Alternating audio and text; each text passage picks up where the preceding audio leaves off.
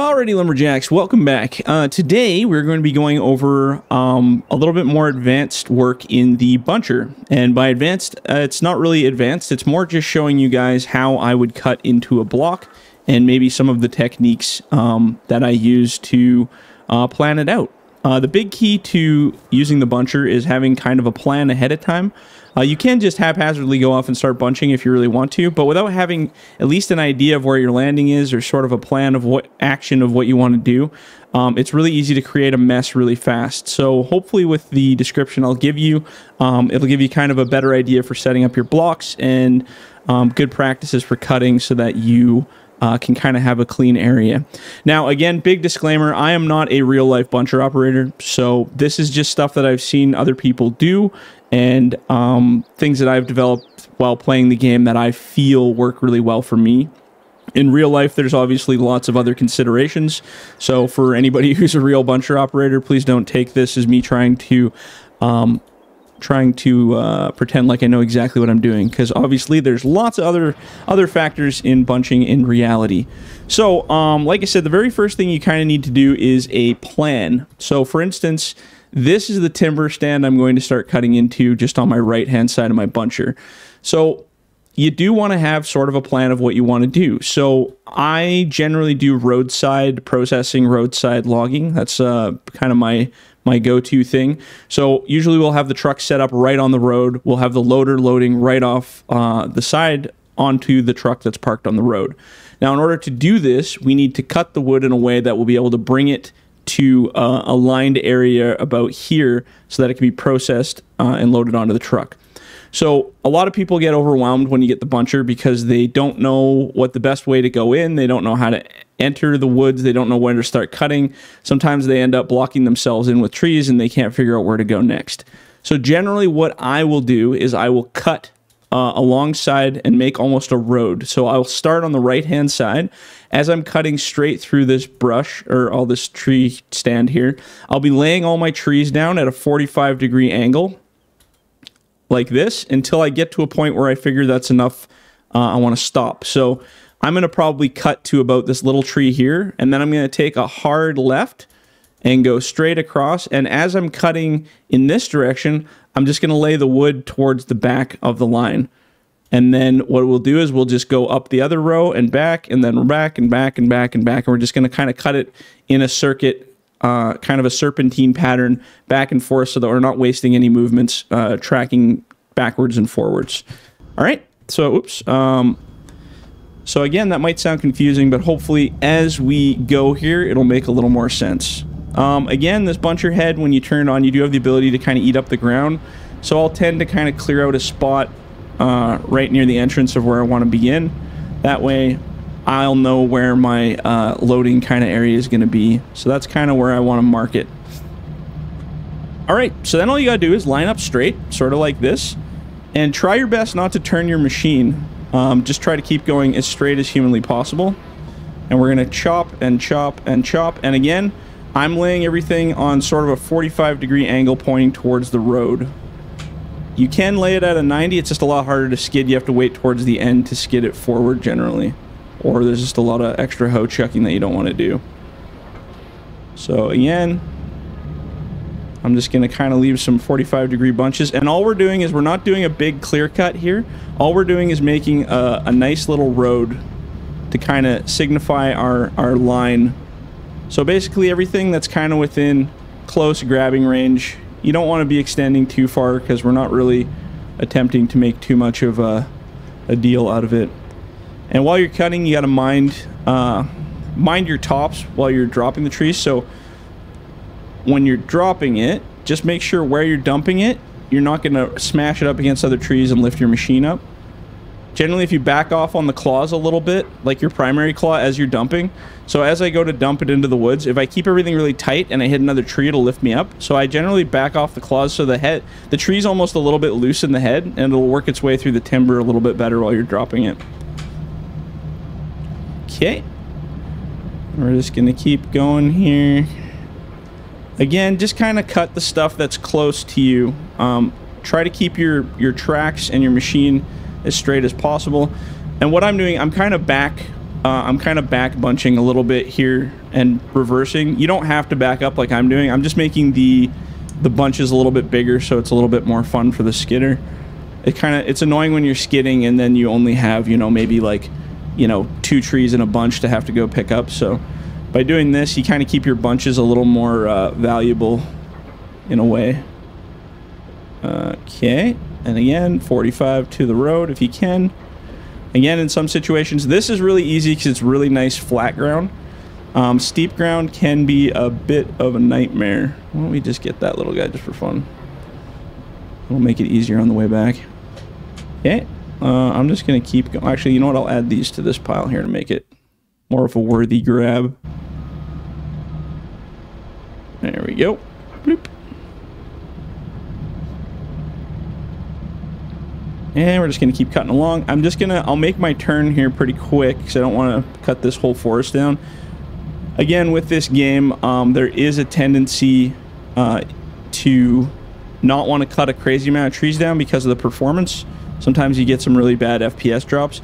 But the trick is, as long as you have a decent space between your piles, the game won't lag out. At least a half decent space between your piles, then the game won't lag out. So we're just going to kind of pile this stuff right here. Beauty. And I think we're going to make our turn here. Excuse me, make our turn here. So we kind of got a nice opening. You could go right to the back of the timber as well if you really want to, but I'm just going to turn here for the video's sake. So let's pretend this was our line. This is where we're stopping right here. We don't want to cut any further. Maybe the ground's marked out and that's the best we can do. Okay, so here we go. So now as you can see, we have this nice beautiful line of timber facing, or nice beautiful line of cut through the timber all the way back to the road. So now what I'm going to do is I'm going to turn, so I'm 90 degrees, again, just like I explained. We're going to cut right up to here, and then we want to go hard left. So we're going to cut this direction now. And as we're cutting, we're going to lay all the trees towards this lake. So the tops are all pointing that way, so that the butts, the fat piece, is going to be facing the road where we want the wood to go. Okay, so 90-degree turn, here we go. Now we're just gonna, the key is trying to keep your tracks straight and only cut what's within your cutting range. I see lots of guys, when they're trying to make these nice cuts, they get a little greedy and they wanna go get more trees. Well, if you only have a certain amount of trees, that's the way it goes. But don't get off of your beaten trail trying to hunt trees, because you will lose track of where you were. And then suddenly you're into the next part of the stand and you're wondering what the heck happened. So try to keep your tracks as straight as possible and just follow that line. And if you ever need to check to look back, you can always look back and go, oh, we're off the line, we need to go this way a little bit or that way a little bit. But again, if you keep your tracks straight and don't turn, just keep going forward and cut, like I said, cut what is within range. If it's outside of your range, don't worry about it, leave it. Because we're going to do the next row up, and all those trees on my left-hand side are still going to be there waiting for me. Okay, and again, I'm just laying everything straight to the back here. Find little pockets of holes in the trees here. Again, these are really, really small trees back here, so the bunches might be a little bit small for the first bit. All right. So just for the sake of the video, I'm not going to cut a crazy long strip here, just because we could do this absolutely all day long. I mean, I would do it all day long because I love it. So let's see, where are we at here? So why don't we, see, I didn't even go very straight. I should have went more 90, but I went this way, so that's fine, doesn't matter. So what I'm going to do now is at this little tree here, I'm going to now turn the machine and go right back up that strip again. And try to straighten out my line because I actually went at a 45. So let's try this. Okay. So this is going to be our new row over here. So again, now what we're doing is we've reached the end of our line, and we're going to turn our whole machine and we're going to go right back up that line that we just cut. So what I generally do is try to line my machine up with the center of the trees, basically, so that I'm cutting straight on with that next line, so that there's a lot of trees available in my cutting range. So now here we go. And again, we're just laying the trees again right against that back line of timber right there. Dunk. And again, we can get these trees, but they're a little bit out of range. So I'm just going to stick to exactly where we are. I'm trying to also correct my really bad 45-degree angle here that I made. So I'm a little bit off the next line. So just cut what you can reach. Don't overextend. You don't have to do anything crazy. And on some maps in some areas, there's going to be more trees, and some there's going to be less. And you're going to want to fight it. So now, again, when you're laying these trees down, you want to try to lay the trees between the other piles that you made. Don't lay them on top of those piles, because if you lay them on top of those piles, there's a chance when you skid them, they're going to interact with each other and pull them out of line. So always try to lay them in between the lines so that you're kind of like pile back, pile forward, pile back, and then we'll want to do another pile forward here. So again, I don't have a crazy amount of trees to work with here, so we're just kind of snipping what we can. And we can just keep mowing here. And again, so we don't want to put it so that it's hitting those trees, so we want to lay the trees down so it's right in between both piles. So you got an open pile, front pile, open pile at the back, if that makes sense. And again, very sparse trees in some of these areas, so sometimes you'll go and only get a couple of trees if you want. Like, for instance, there's not very much in this pile, so I would back up and I'm going to add this to this pile because it's kind of a small skid pile. And I'm just going to lay that right in there. Perfect. Okay, and then same difference. As you guys can see, we're kind of doing a pattern here now, like a serpentine pattern. So now I'm going to turn the machine again, and we're going to go straight at this timber. And we're going to do this whole block out so you can see exactly what we're doing here. Okay. Whoops. Oh, geez. Don't do that. Whoop. Aha, caught it. As you play more, you will find techniques in different areas and different ways to lay the trees down that you prefer. But this is what I've seen most of the time for both real-life operators and what's worked best for us playing the game as well. So again, spacing, in this case, these are probably far enough away. You can lay it kind of right in between that spacing, and that's totally fine. And we're going to go back here, cut this one, and I'm just going to actually add these to this pile. I think the biggest key is to not have the heaviest part. So like if you look at this pile, these are probably touching the tops a little bit on this pile. And now the tops are not the big concern. It's when you get the really heavy part of the tree, like the midsection. If you're laying that down on top of these trees, it'll probably move them while you skid it. But most of this stuff is going to be going straight out the landing. So if the tops are just touching the other pile, it should slide right off there and it won't hurt nothing. But we'll see. So again, here we are making our turn back to serpentine the other direction. I'm going to grab this tree here. Actually, I might actually take this one behind me too, because that one's just kind of out there on its own, and I don't like it. I like a clean line if I can get it. Okay. So again, we're doing our pattern back, and again, just from looking from this view so you can see what we're doing. So we went straight up, we took a left, and then we're basically zigzagging like this pattern, back and forth until we reach the road and all those trees are down. And we will be at that point here shortly. Let's just make sure we know where we are. Okay. So again, I try to line up sort of with the center of the trees, and it's never going to be a perfect line because trees do not grow in perfect lines. So this isn't a plantation, so we have to work with what we got here for timber. So again, we have a little bit of an opening here, so I would actually lay it right in here would be the spot I'd put that. So then you're kind of between both piles, and that one pile is so far back I don't think the tops are touching it. We can grab, I'll just skip that big one, we'll grab these two little guys here. And I'm actually going to add these, I think, to that pile behind me. Again, when you're bunching, it's important to remember you want to try to reduce skid times as much as possible. So the more you can fit into these piles for those big skidder grapples, the better. If you got to backtrack your machine a little bit, it's totally fine. The thing you want to remember kind of doing production is you don't want to be backtracking, you know, like I don't want to grab that tree and drive all the way to the road to put it down over there. That's just too far. But if I got to drive, you know, just over there to add to a pile and it's a really quick grab, it's absolutely worth it. Because then when you're skidding it, your skidder doesn't have to do 300 trips for a bunch of tiny little trees either. Okay, so now we got a little bit thicker trees here, so we can kind of mow these out. And again, I'm just kind of keeping to this line. I'm not getting too crazy. I think I'm just going to lay these down right over here.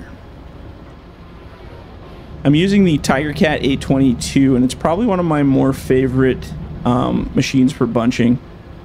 Because it's really, it's a small machine, so it fits in a lot of weird places. It's got like a zero swing turn on it, so you don't have to worry about your butt smacking into anything. Whoops. And if you do stuff like that, just bump your logs back together as tight as you can, because the tighter those are together, the better of a time you're going to have skidding it later, or the less you're going to have to hear from the skidder operator telling you you're a terrible buncher operator for leaving such terrible bunches. But as long as the butts are fairly close, like those are okay, you'll be able to grab that no problem. It's just when they're like really far off, then it's kind of a pain in the butt. Pain in the butt, haha. So again, I just like to clean up some of this stuff to keep the line nice and even. I'm just going to finish off this little bit here, and I might contribute these to this pile over here just because we're right here before we start our next line. Sure, that looks good. And now we are on maybe not our last line. I think we'll have one more line that we'll have to do to pick up the rest. And generally when you're in your final pass, you'll probably find yourself zigzagging around a little bit more because you want to clean up what's left. So these guys, I'm actually going to dump right in here, a little bit bigger trees. Good enough. And again, you see how I'm kind of interlacing the piles so that they're off of each other still. And you'll see that when we look at the overview afterwards here. Okay.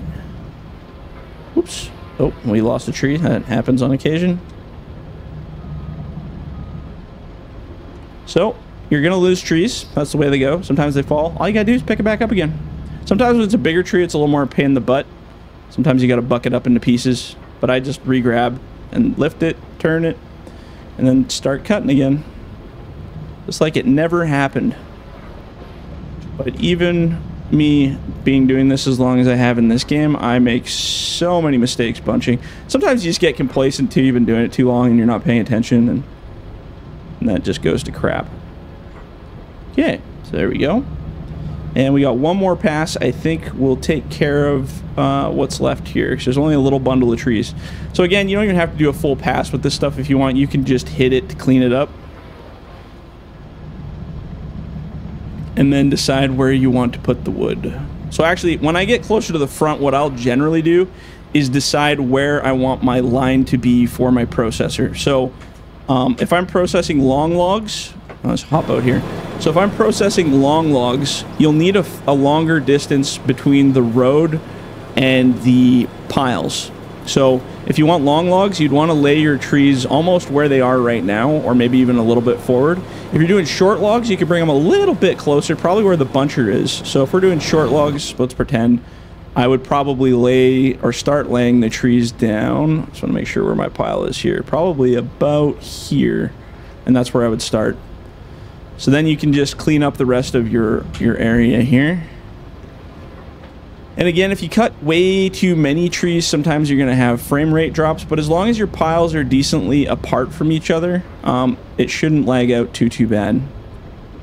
And if you do smaller blocks like I just did, that wasn't a crazy big block. That'll kind of give you a little bit more play for sure. Okay, so let's have a look at what we've done here now. So from down here, it's a little hard to tell, but you can see that line work perfectly. But all our bunches are ready to go now. So you can either skid them, or what I generally do sometimes is I'll walk around with the loader and I'll actually pile these piles even bigger, and then I'll just process small areas depending on how you want to do it. So let's go to the overview.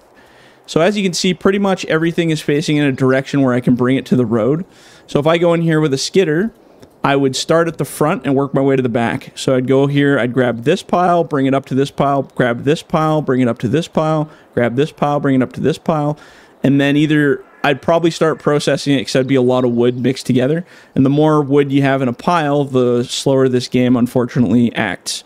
The other option is to skid it all to a close location and then use a piler or like a loader with a grapple on it, and you can pile it however you want for processing.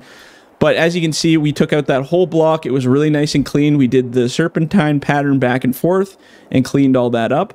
And now we have these little skids on the side of the road, these little bunches of the 45s. These can be easily grabbed by the skidder and pulled over and dropped into the front because now all the timber's gone, so it's really easy to slip these out of the block.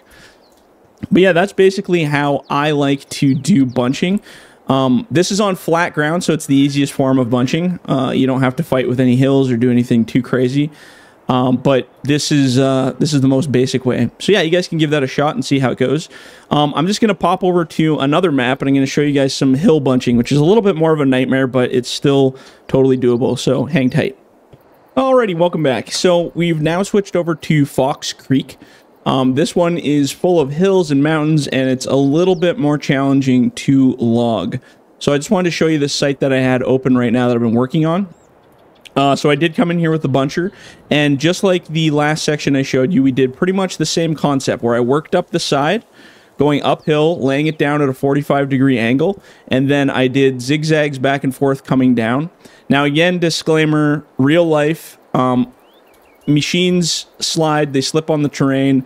It's dangerous working on your, like if this is a pretty steep hill, like looking at it from this angle, it doesn't look crazy steep, but when you're in a machine, that's a decent grade for it to slide. So in real life, going side to side is not really liable. A lot of times they got to go up the hill and then back down and then up the hill and then back down to keep their tracks straight on with the hill so they don't slide. So it's up to you how you want to do it in this game. You can go all the way up, back down, all the way up, back down. Cutting downhill is kind of an... you can do it. It's just kind of a no-no because it's... One, your visibility is reduced when you're cutting downhill. A lot of the branches and stuff, it's hard to see the trees. And you're not going to get clean, flush cuts going downhill because the bottom of your buncher will hit the hill before it hits the tree. So what will happen is you'll have these really tall stumps when you're cutting downhill. So there are circumstances where you don't have a choice and downhill cutting is just the way it goes. But anytime you're going down a hill, it's better to go down and past the timber and cut it from the side so at least you can get a flush cut. As opposed to going straight on at the timber like this. Like, it's just not a good idea. So either go uphill, across, or if you're going down, try to cut across this way. So basically you're moving, if I was moving the buncher down this way, you'd want to be cutting trees from your right and laying them to your left, cut from your right, lay to your left as you're going. I would never ever want to go straight down because you're leaving too high of stumps and just creating a havoc for yourself. So anyway, I have the buncher set up over here on this uncut section, and this is a really crappy spot, so this is a good example. So where you have really weird terrain and you're really uncertain about how you want to do things, you have to kind of get a little bit creative. So depending on your operation, you can skid wood out. You can process wood alongside the road. You can use the loader to move the wood around wherever you want.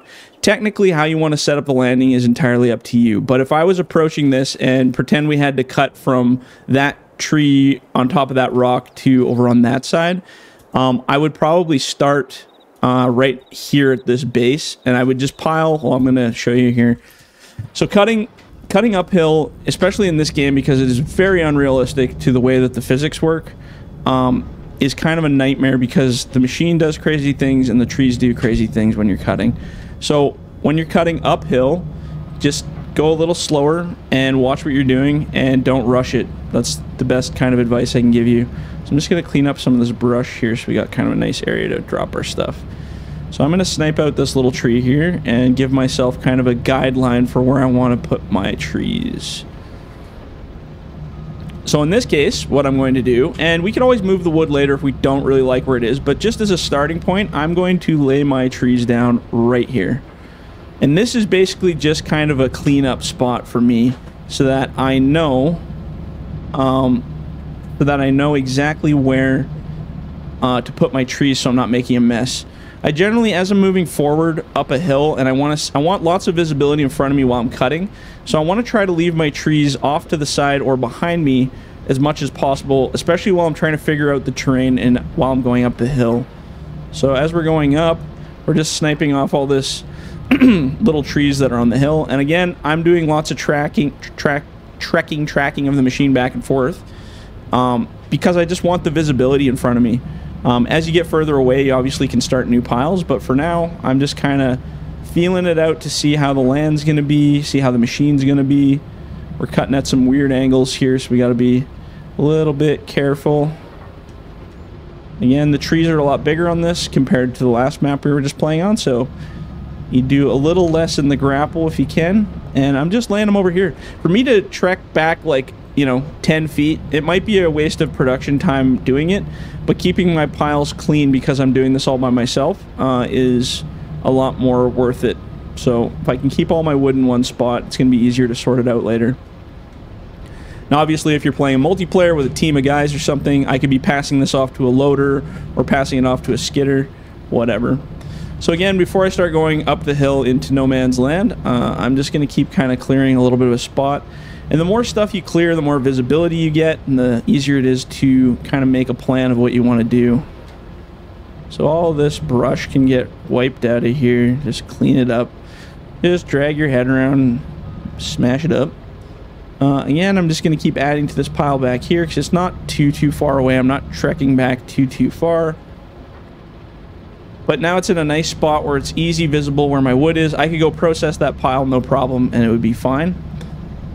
Same here. I'm just going to keep cleaning up on the front here. We'll cut this tree and this one, and we'll call the front good. And again, you can do as much or as little as you want depending on how you plan your block out. Okay, so now we're going to start going uphill. Now, once you start going uphill, things get a little funky sometimes. So I'm going to add these last 3 trees to this little pile, and that'll be the end of that pile. So then you can always skid that pile, process it where it is, and load it. Do whatever you want with it. So I generally, when you're going in, you want to stay straight with the hill going up. Again, like I said, disclaimer, real life is a little different. There's a lot more track slide. These things stick to the ground like Velcro. So let's pretend, looking at our map here, let's pretend I don't want to do this whole block here because that's just too much for this video. What I'm going to do is I'm going to cut straight up. And as I'm cutting straight up, I'm going to lay everything on a 45 just like we did before. And you're going to see a little bit of a difference when we try to go across because of the hill, the trees are going to want to slide down on us. So we got to kind of find a method while we're cutting so they don't do that. In real life, trees do slide, but not as violently as they do in this game. So it creates a little bit of a extra challenge for us. So again, I'm just going to go real slow and easy because these are much bigger trees. As you can see, my machine's taking the weight from it. So again, we're just going to lay these at a 45, probably right over here. And sometimes the bigger trees will get hung up in the timber, so you can kind of move it around. Or just leave it there. That's fine too. Eventually, it will probably roll and fall down on its own. If it doesn't, well, we'll skid it out of there later. So again, just cleaning up the brush, kind of making myself a nice little home here. Just gonna see if I can get that tree to fall down. Tap it with this one. It seems to be stuck on something pretty good there. Generally, what will happen in real life, the top would probably either break off, it wouldn't snag quite as violently. Sometimes you can tap it with your buncher head to see, but it probably fell between 2 trees at the top, and then it's got pinned in there. So you can kind of play with it a bit if you really care enough, but it's pretty stuck, so we're just going to leave it. Later on, we'll deal with that. The skidder will generally be able to yank that out of there, no problem. So again, you can keep adding to this pile here. Again, these are bigger trees, so your skids don't need to be quite as impressive, but I try to keep them as close as possible. Generally, if I'm doing any kind of hill logging, I will use a line skidder to pull this stuff, because trying to get a grapple skidder, get the grapple to sit evenly while you're playing with gravity is never a good time. So again, we're just 45ing all of this stuff here, creating ourselves some breathing room. so that we can do a little bit more work. And obviously time and technique for cutting, that comes with time. If you're not super fast or super smooth, that will happen if you play long enough. Obviously using controllers and joysticks is the easier way to go for sure, but you will get there. Okay, so let's just call this the line for now. We'll just leave this here. And we're gonna wipe this out, we're gonna wipe this out, and we're gonna wipe this out. Okay. So let's pretend this is our line. So actually we're doing pretty good here because this is actually really flat. It's just that one section that's kind of hilly there. So I'm not going to cut this, but you could do the exact same thing that we did in the last video because it's actually flat in here. So you can just cut a straight line across and then work your way serpentine back and forth. Now the reason I wanted to show you hills is because of this. So let's find a hilled angle that we were coming up. So again, if you're coming downhill, I'm just going to show you an example of why I don't like cutting downhill as I explained over there.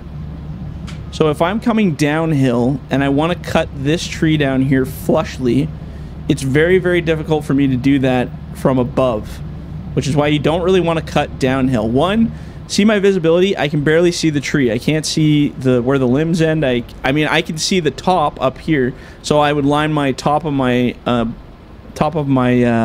head up with the center of the tree as I can see it up there, and then you kind of just got to go by braille and hopefully feel it out by going slow. But what'll happen is eventually I'll get the tree. There we go, got it. So yeah, I cut it, but you see how high that stump is down there? Like, that's ridiculous. So now you got this giant stump here, and you can't get your head level. Because basically what's happening is, I'm just going to throw this over here. Basically what's happening is when you try to cut, your head can't get level with the tree because it's going to hit the bank before it hits the tree. So when you try to go in, you can't get level for a nice cut. You can try to scoop it, but what'll happen is the top part of your head, so like if you went into the tree, like say you wanted to try to scoop it on the bottom like that, well, you can't, because as you can see, your tree is going to hit the top of your head beforehand. So even if you do make a cut, before you even close your grab arms, you're going to shoot that tree down the hill. So you got to keep your head level while you're cutting. And the only way to do that going downhill is to have that big of a gap, which leaves a giant stump. So the way that you want to do it is when you're going downhill, is you want to try to get alongside the tree while you're cutting it. Because then from this angle, I have a much more flush cut that I can make. It's still going to leave a bit of a stump. It's not perfect, but at least you can get a much more flush cut. And you'll have the visibility back for grabbing that tree. As you can see, that stump's a lot nicer than the one that we just had. So again, when you're going downhill, you want to try to line yourself up alongside the timber as much as possible. So I'm just going to teleport this thing over to where we just were. I want to show you guys if I can find the spot here. Oh, I didn't land on anything. Look at that bonus. So same difference. This is a nasty little hill that was a real fun time going down. But again, going straight down is a terrible way to do it because when you're going straight down, you lose visibility. So what I try to do, again, is go down alongside it. So instead of lining my machine up directly with the timber, I'm going to line my tracks up so we're just offside of the timber going down. So as if I could drive a straight line without hitting any trees. That way, I can snipe these trees on the way down from the side. And generally what I'll do is I'll lay them off to my left. I do have stuff over here, but we're just going to intrude on that because this is an example video. So again, I mean, this part's flat, so you can get away with that grab. That's no problem. Oops, and we wiped out a tree, which happens occasionally with this. That's the other thing, downhill cutting, is you're going to have trees disappearing, which is super annoying. Mostly just because of the level of the trees. So again, I'm just going to leave that with that one. But as you can see, it's a lot easier to hit these trees at an angle going down on these sharper spots. Because one, you're, again, not leaving those big stumps, and two, the visibility is a lot better than trying to hit them straight on. And again, it's hard to do this block because we haven't actually cleaned up this block yet. It's still got all the old stuff that we had already. We just lay that right over there. And like I said, generally you can lay stuff at a 45-degree angle. The steeper the hill, let's just see if we have a really steep hill spot around here anywhere. Oh, this is pretty steep stuff. So if you're cutting in this kind of terrain, if you lay the trees down straight, on this kind of an angle, they tend to want to slide down the hill at you. So if you're cutting in this angle, try to lay everything on a 45 against other timber. That way all the weight will kind of shift into the trees and they'll kind of catch it. That's stuff you guys will have to kind of play with yourselves. That or you just hand fall it all and don't use a buncher. Or use a different type of machine for sure. But yeah, anyway, that's kind of the gist of the video. Hill cutting. Anytime you're doing hill cutting, just keeping your angles straight. Again, the same technique that we used before does work in this case, where you can go straight up 45 and then cut back, zigzagging, or back and forth up and down the hill, cutting from your side also works. But yeah, once in a while, you're going to have to throw trees like I did here to clean up a spot off to the side and create kind of weird little... I call them kind of like anomaly piles that aren't to your plan.